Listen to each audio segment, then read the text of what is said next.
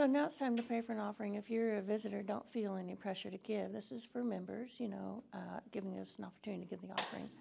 Let's pray. Heavenly Father, your love for us is so great. You first gave to us. You gave to us your love. You gave to us your Son. You gave us life, a mind, a soul. And you gave us the gift of language. Thank you so much. Please help us to be willing to give back to you. Just a little bit, a little portion. Please help us to be willing to give. You bless us with money. I pray that you'd bless this offering, that the gospel may continue to go out, that many all around might be saved. Folks here and far as well. For the deaf and the hearing, please. Please, I pray that you'd bless this church meeting here. Please help us to pay attention and focus, attend to you. I pray that you would help me to preach and teach clearly. Pray that you would work in all of our hearts in a powerful way. Help us to be ready to repent, to change. If there are any who are not yet saved, those who are here or those who are watching, I pray that you would work in their hearts and help them to become saved today. Don't put it off. Pray that you'd bless the church meeting over with Pastor Chapel, the Korean ministry meeting downstairs, the Chinese ministry meeting next door, the Spanish ministry meeting down the way. Lord, I pray you bless these things in Jesus' name. Amen. All right. So today, Christian, be sober, be vigilant.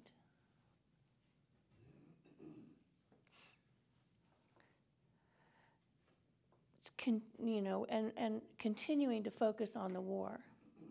The war between Russia and Ukraine is continuing. We don't know when the end of it's going to be. But for you and for me, for Christians, for people, we experience war every day, all day. And maybe it doesn't involve guns, but the war's inside in your heart and in your mind. Satan, he's tricky. And he wants us to walk around completely ignorant. Yesterday, 2 days ago, me and my wife, we were able to go to training to learn about some things involving firearms and home protection, defense, and so forth. And they use this color system for, this mindset. Now, some people are in the white zone. They're just walking around, they're focused on their phone, walking down the street, and, they're oblivious to what's going on around them. They're just completely unaware. I mean, somebody could just walk up and just blow them away, and they would never see it coming because they're not even focused. They're not attending, or, they walking along with their cell phone, they, fall into the, street or something. And some of us, we understand this, but we understand that there's a battle going on. There's a war. There's problems within the family. That's a war. That's a battle. Got issues at work. That's part of this battle, part of this war. What does this mean? Your family problems. Why are you having family problems? Well, because of sin. Maybe some rebellion or some pride or, disputings, arguing. That's a war. It's a spiritual battle. At work, what are the problems at work there? Somebody's breaking the rules or they're not showing up to work or, problems. Why? Because of sin. This is a war. Your boss, what is he deciding to do? I mean, it's not his fault that this guy's missing all the time, but he needs to do right. If he doesn't do right, if he's just not addressing the issue, that's not right either. That also is a sin, and that will influence those around him.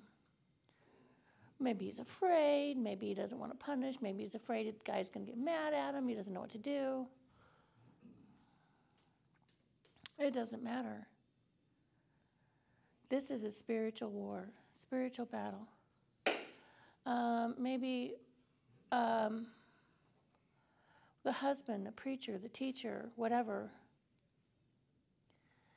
feels, tempted to look at bad things on the computer, bad pictures, or of naked people or whatever. I mean, that is a real war going on, a real battle. And it happens every day, all day.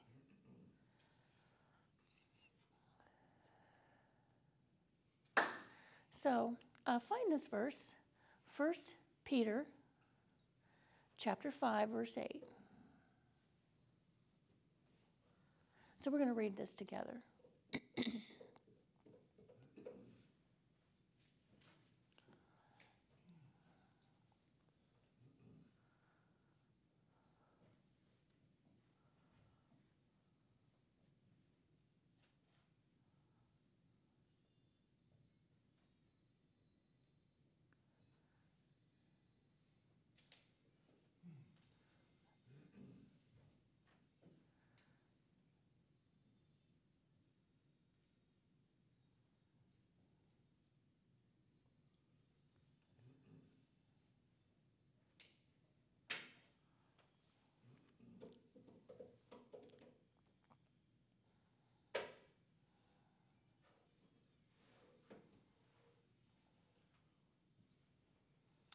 All right. So first of all, who wrote this? Who penned this? See the name there? If you said Peter, yeah. Who's Peter?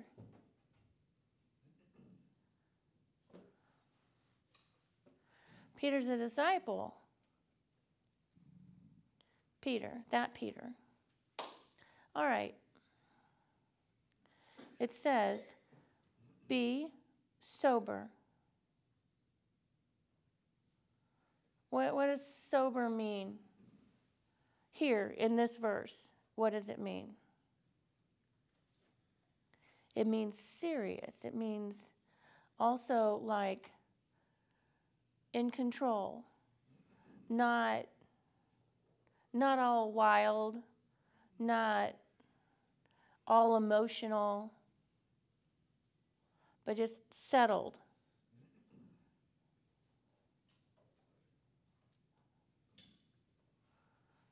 In dealing with, yes, there's problems in dealing with situations. There they are, not like, when a problem comes up and, you're just like, oh, no, I can't believe this is happening again. What's going on? My day's all messed up. These are small things and they blow their top. No. We need to be sober. So sometimes we use this word for not drunk, okay? But the point is, it's the same kind of a concept. Like when you're drunk, all your self-control's gone, right? So first, be sober. Serious, settled, in control. Secondly, be vigilant.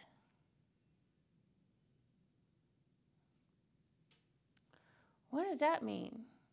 Vigilant.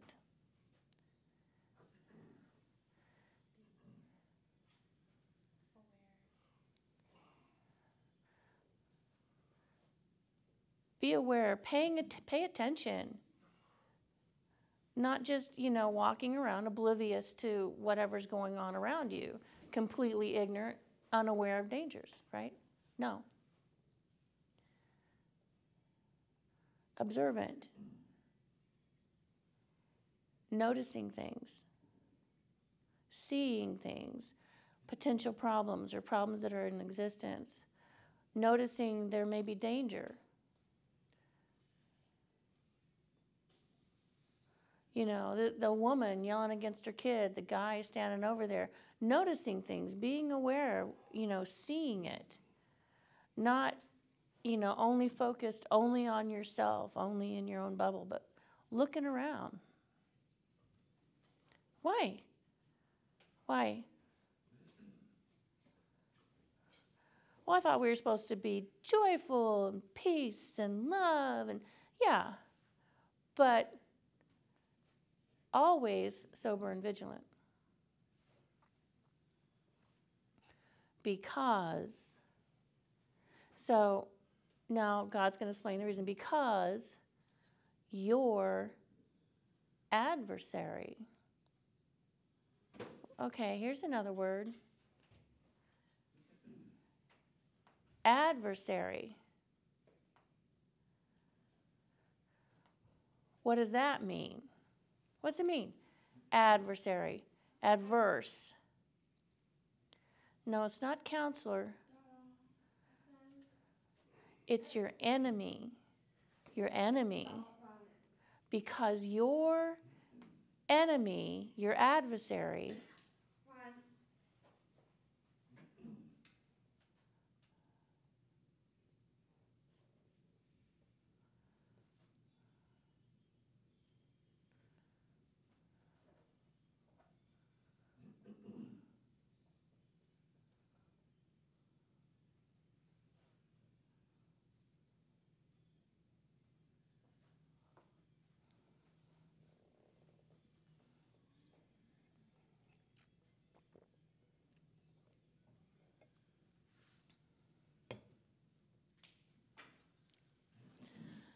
adversaries, enemy. You have many enemies. Myself? Yes. Satan? Yes. His demons? Yes. Many enemies. We have many enemies. So we need to understand this, and we need to accept this.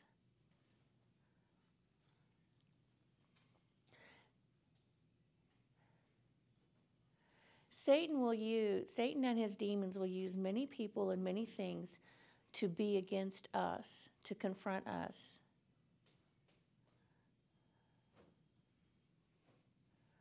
Don't blame others for what Satan is doing. Many people are just ignorant. They don't even have a clue that Satan is influencing them, controlling them, kind of giving them marching orders, to gossip or whatever.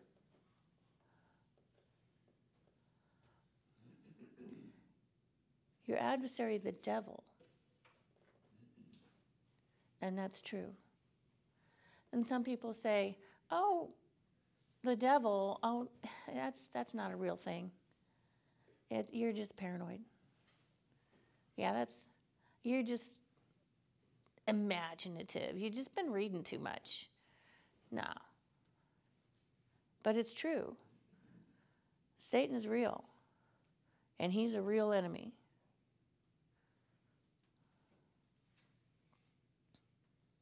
Well, what's his behavior? What's he do? What's he like? As a roaring lion. Yes, as a roaring lion.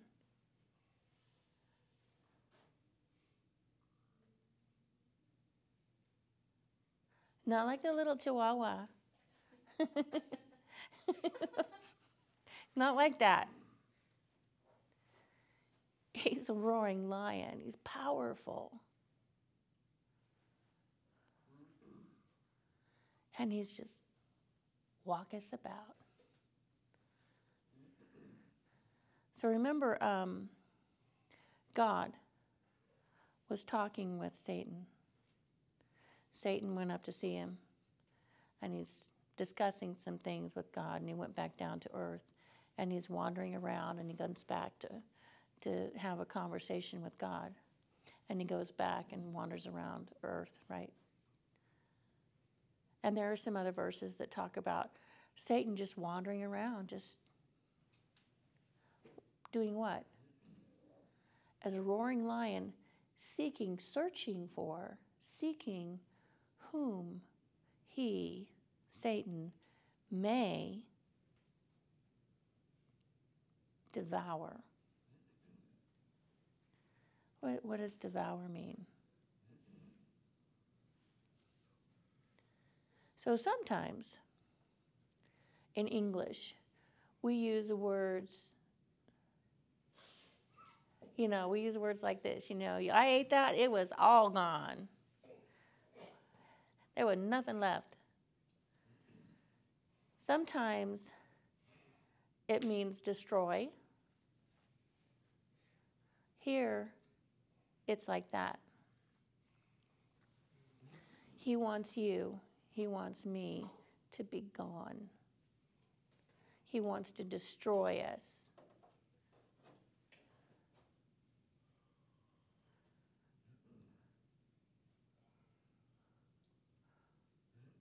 Where's so-and-so? Oh, there's a little problem. He's upset, and he decided to quit on God and just give up. And he left his wife. He just moved away. And he's never coming to church again. He's just gone. Gone. Where's that person? What's that guy doing? Oh, yeah. Last month was sick. He got all upset about it. Now he's angry at God and become bitter, and he just left. He's just gone. He just not here. He's not coming to church. He's not going to work. He just quit on everything. Left his wife, left his family, just quit on everything. He's just gone. Where's that person? Where are they at? Oh, yeah. A couple months ago, these two people, this one and this one, they were talking. And he thought this other guy was gossiping about him, but it didn't really happen. Wasn't really gossiping, didn't really do it. But that guy, he just decided just to leave. He says, I'm out of here. He's, angry at God because his people and his church, and they're just terrible. Terrible people here. Just leaving. I'm just quitting. I'm just giving up. He's gone. And that happens. How? Satan just walking around. Noticing people's expressions, their body language. He's like, oh, I know how to upset that guy. These two are having a talk, and I heard him say something, and I heard him say something, and I am going to mess this situation up. I'm going to put it in this guy's head that he's lying, that he's two-faced, that he's a hypocrite. And convince him that everybody's talking about him. Everybody's hating you. Everybody's blaming you. Everybody's teasing you. Everybody's picking on him. And what's he going to, he's just following along. Just decides to quit. And that kind of thing happens. And Satan wins. Devours them. They're gone. Destroys them. Another notch in the belt. Question.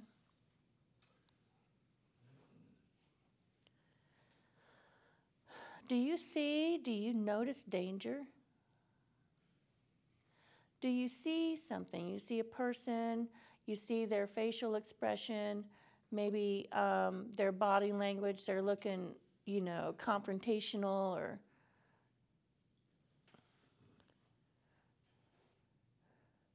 or facial eye rolls or whatever. Do you see that? Have you seen that? Have you noticed it?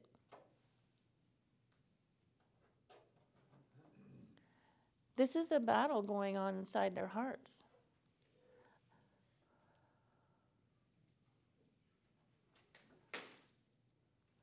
Are you in control of your emotions? Are you being sober or not so much? Are you paying attention? Are you being aware? Or are you ignorant of what's going on around you? But God commands us. And He's given us the reason. Let's pray. Heavenly Father, please help us to understand every word of every one of your words, and help us to apply your word to our lives. Help our minds to understand clearly. Help our hearts to be soft and willing to receive and believe and trust in you. Please help us to decide that you're right, that your word is right, and we need to follow it. We don't need to argue about it. We need to accept it, that you are right. Please. Please give me wisdom. Please protect us. Help me to teach and preach clearly that we may all benefit. Work in our hearts, every one of us. If there's one who's not yet saved, I pray you'd work in their hearts. Help them be saved today. Help them understand Satan wants to destroy him. Satan wants to destroy us all, and he wants us all to go to hell with him. Please, work in people's hearts. Help them to become saved today. We pray in Jesus' name. Amen.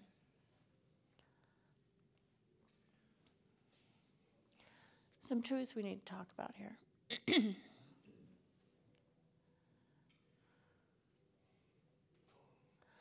We have a strong enemy.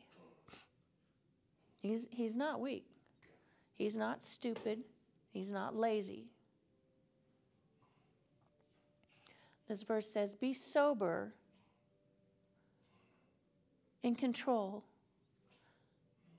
Be careful, be aware, be vigilant, because your adversary, the devil, as a roaring lion, walketh about, seeking whom he may devour. Seeking. He's hunting you. You know a hunter sneaking up on its prey. Have you seen this before? Like a cat, cats are skilled hunters. They crouch down real low, and they're watching, and oh so quiet, oh so slow, creeping in. Sometimes, my cat, honestly, not my cat, my mom's cat, that was hers, not mine. I remember sometimes that cat sees a bird, trying to voice like a bird, make little bird sounds, because he wants to catch that bird. And I thought, well, that's funny that the cat now when the cat would catch the bird, what would he do? Eat it? No, he'd just play with it. Get the bird in its paw and it'd start to struggle,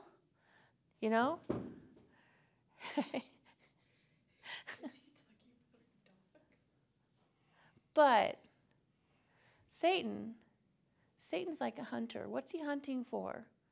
For play? For curiosity?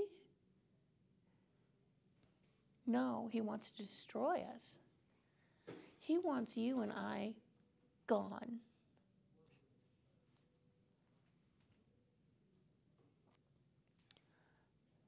He's not playing.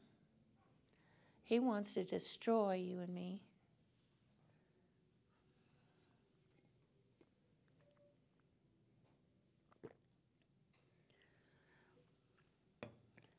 And we're not alone.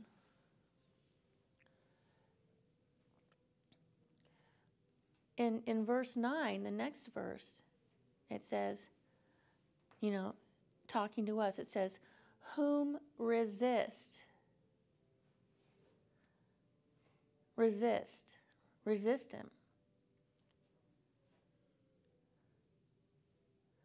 Steadfast means faithful, continuing. Not just on occasion, not just once in a while, not like, okay, I'm kind of tired, so I'm just going to take a rest and not be involved in this.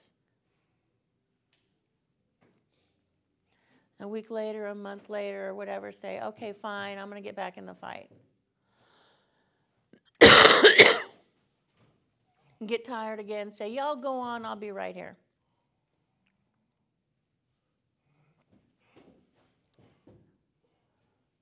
No, steadfast, continuous, consistent in the faith, knowing that the same afflictions. What's that word mean? Hey, then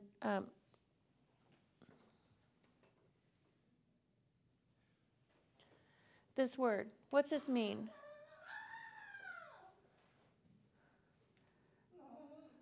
It means problems, maybe sickness, maybe pain, maybe it means problems. The same afflictions are accomplished in your brethren that are in the world. You're not alone. As it is with you, it is with others. Satan's against you, he's against others.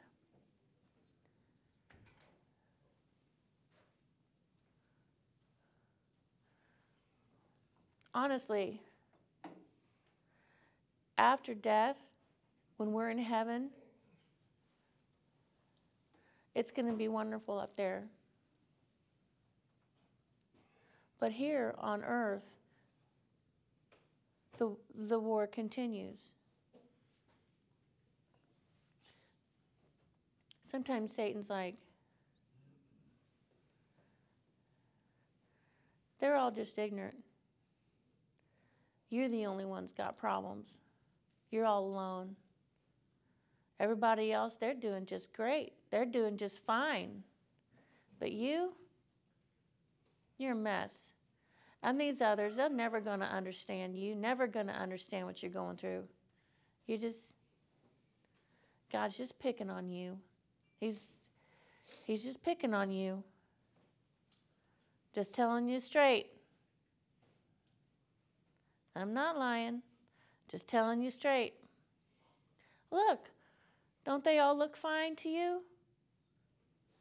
But you and your faithfulness and you're going to church and you're giving and all that stuff and you're serving, and look at what happened to you. Just look at this.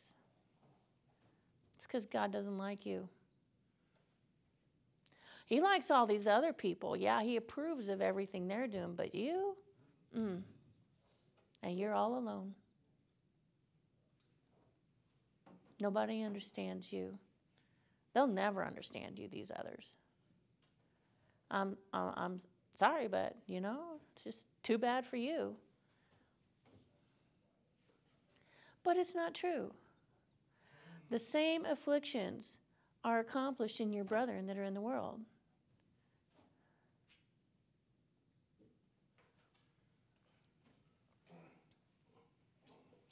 First, your adversary is strong. Second, you are not alone. And third, God's grace is enough. In the next verse, verse 10, it says, but the God of all grace, So please notice, where is grace from? Grace is from God. He is the God of all grace, not some, not a little. We don't get some from, Satan, some from God. All grace is from God,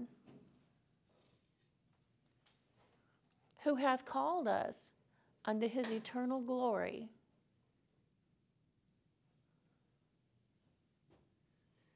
Here, we got problems, we got struggles, we're in a war, we've got burdens, we're tired, it's true. But there with God, eternal glory by Christ Jesus. We will experience that forever. When? After that ye have suffered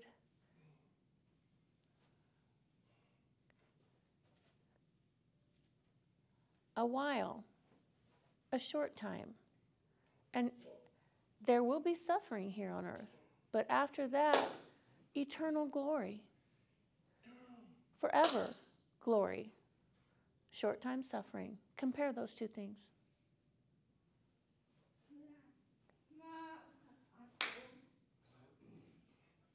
Here on earth, we do have suffering, but it's for a short time. Suffering short time, glory forever. Compare those.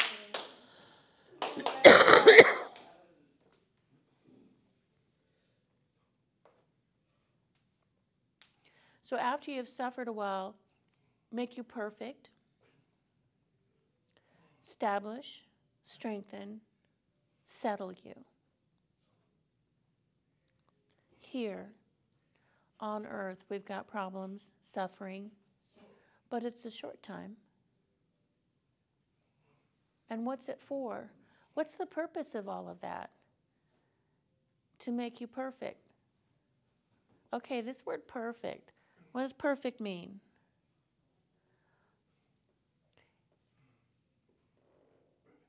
It doesn't mean the way we think of perfect. This is an old English word.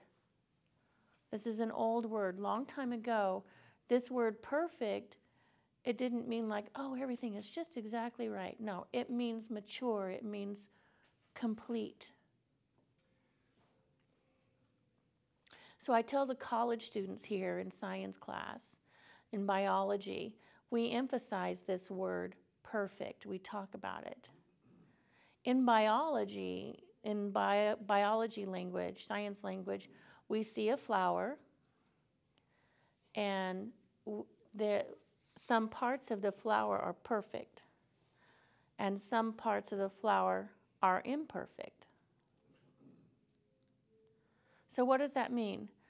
In the flower, imperfect means, what does it mean? Perfect means that it has all of its parts. Everything is present. Mm-hmm. Organs. Who? Organs. Okay. But imperfect means that it does not have all four of those things. Who? Orients. And so this word perfect is an old word.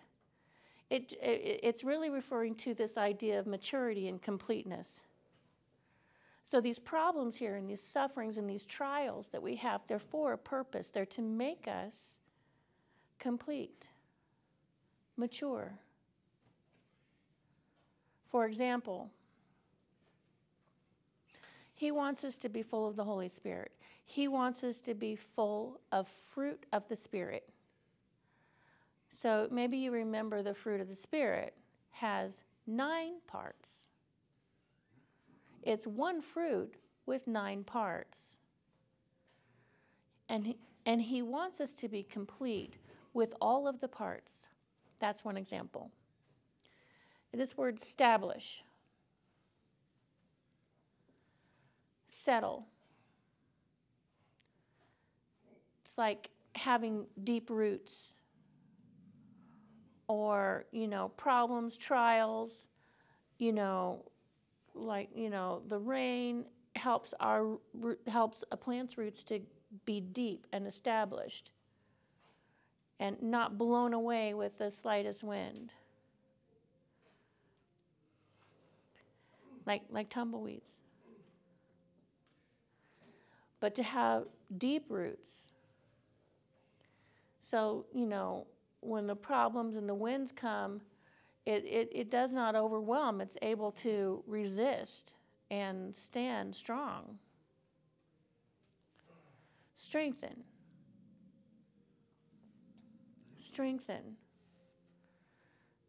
So that en at the end of the word means to give strength,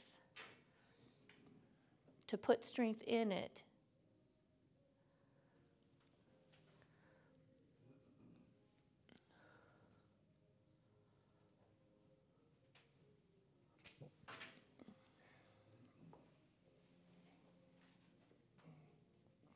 So we have this word able, and when we add into it, so this word able means, here's able, but you add into it, it means that you give them the ability.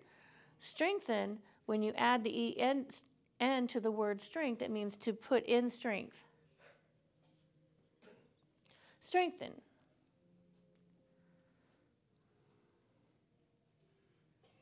The point of the suffering, of the problems, of the trials, of the burdens, of the fatigue, of the pains, of the sadness. We're going to experience those things, but God's grace is sufficient and supports us and strengthens us. Helps us to be rooted, settled, perfect, mature, with all of the parts that we're supposed to have.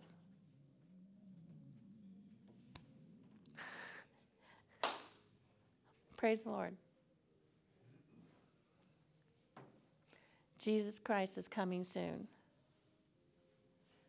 It could be today. That's the next verse, 11. To him, Jesus Christ, be glory and dominion forever and ever. Amen. In verse 4 before this, or chapter 4?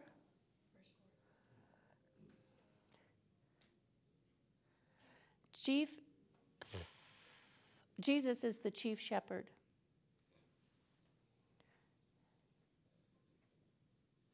We will receive a crown of glory.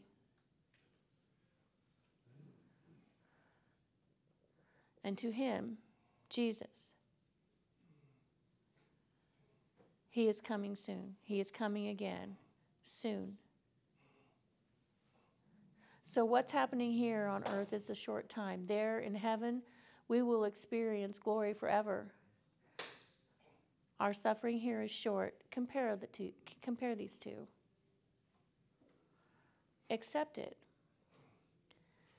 Let it help you, grow you, strengthen you, help you be deeply rooted and established. Accept it. Are you willing to accept these things? Do you know that his grace is enough? That his plan is best? Now, some of you, are you saved? Are you saved already? God has a plan for you and me to be with him, his son. Understand that these problems are used as a tool to help us to grow.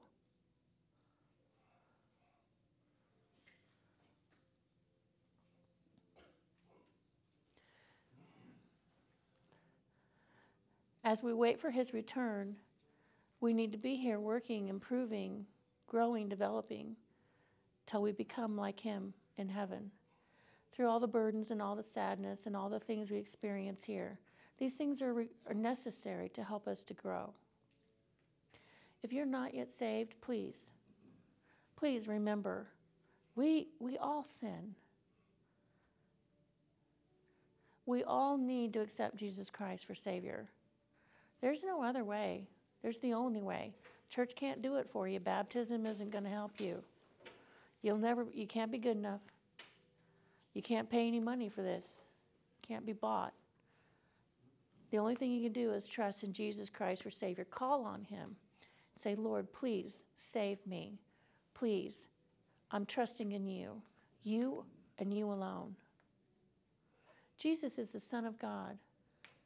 He is God who became person, was born, lived a perfect life, bled and died on the cross, and rose 3 days later to prove he conquered sin, he conquered death, he conquered hell. And so now it's your decision. Are you willing to trust Jesus Christ for salvation? Please, don't put that off. Let's pray. Heavenly Father, thank you so much. Please help us to remember. We're in a war here every day, all day. And we need to be sober. Not just emotional, not wild, not angry, not just blowing our top at every little thing. We need to be vigilant, focused, paying attention, aware of what's happening, people to pray for, people to talk to, people to witness to.